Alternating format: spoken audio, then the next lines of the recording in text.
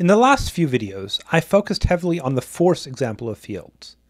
Now let me return to the idea of fluid flow. Consider a field that describes the flow of water or air currents. If I have a net or other porous object in the field, then unless the flow is perfectly across the edge of the object, some amount of the medium will be flowing through the net. Is there a way to measure such a thing? This seems like a difficult project. The net can have a complicated geometry. At different points on the net, the interaction with the fluid can vary. It might be flowing through one part of the net in one direction and in the opposite direction through another part. But I'd like to have a way to put this all together into some kind of collective sense of the flow through the net. And I'm going to look back at line integrals for motivation here. For line integrals, I looked at the interaction of a parametric curve and a field.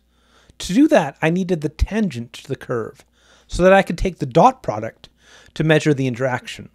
And the tangent came from parametrization. So I'm going to need to do something similar to describe the net. I need a two-dimensional analog of a parametric curve. Such a thing is called a parametric surface. And in this video, I'll be defining parametric surfaces and giving some examples. So let D be a simply connected set in R2, and let sigma be a continuous function from D to R3. This could be any Rn if I want, but in this course, I'm only really interested in three-dimensional situations, so let's stick to R3. So this is a function of two inputs and three outputs. I'll call the inputs u and v, and the outputs sigma 1, sigma 2, and sigma 3. This is a parametric surface. The inputs are the parameters, just like t was for the parametric curve, but there are now two of them. So the output is going to be two-dimensional instead of one-dimensional. There are two independent directions of movement on the surface, determined by these parameters u and v. This is the formal definition, but let me get straight into examples to demonstrate what this looks like. Earlier in the course, I talked about scalar fields and their graphs. The graph of a scalar field of two variables is a surface in R3, and I talked about how the tangent planes to these surfaces are defined a few weeks ago. How can this be considered a parametric surface? Well, pretty easily. The points in the graph are x, y, and z equals f of xy. Therefore, I could let x and y be the parameter and the z coordinate determined by the graph. In terms of u and v, this is the function sigma of uv equals u, v, and the function applied to uv in the third coordinate. Any graph of a two-variable scalar field is a parametric surface in R3. A very common construction for parametric surfaces is a surface of revolution. Here I take a single variable function y equals f of x and draw its graph. Then I spin the graph around the x-axis to create a surface. The parametric description of this is sigma with parameters x and theta, and this is equal to x, f of x cos theta, f of x sine theta.